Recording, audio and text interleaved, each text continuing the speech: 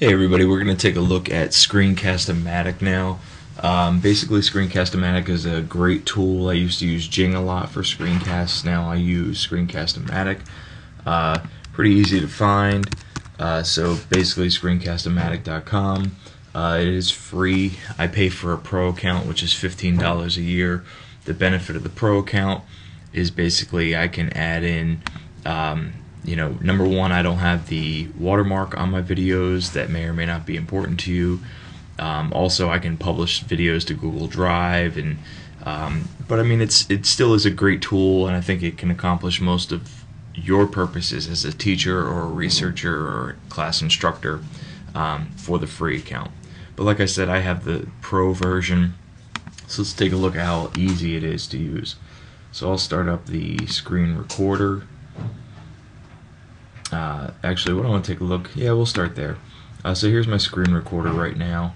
If you take a look, I mean, basically you have the recorder, you have the audio piece. I can change the screen size.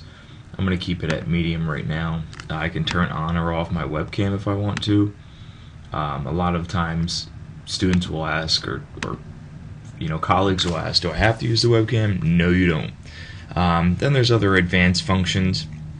I think most of these are all available on the free version as well. But like I said, I pay for the pro. So all I have to do is I click record. It'll let me know that the timer is started, and then it'll start recording. I can annotate this if I want to. The nice thing about Screencast-o-matic that I like is that it'll follow your mouse cursor, and it'll leave a halo around it so that it'll show or indicate to people where you are on the screen. So when I'm all done, I just go ahead and click done.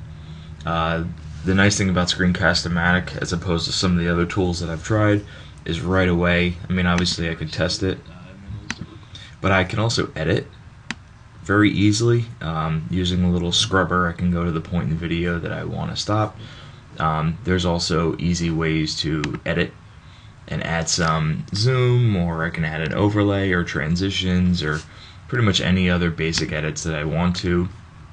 I can immediately, I have the pro version, so I can upload it to Google Drive. I can publish it to YouTube, make it easy for people to access. I can save it in Screencast-o-matic if I want to host it but then not put it on YouTube. Some of you are worried about that. So that's one of the options that you have. So Screencast-o-matic is a great tool, as I mentioned. It's a great way to do screencasts and show people what you're looking at.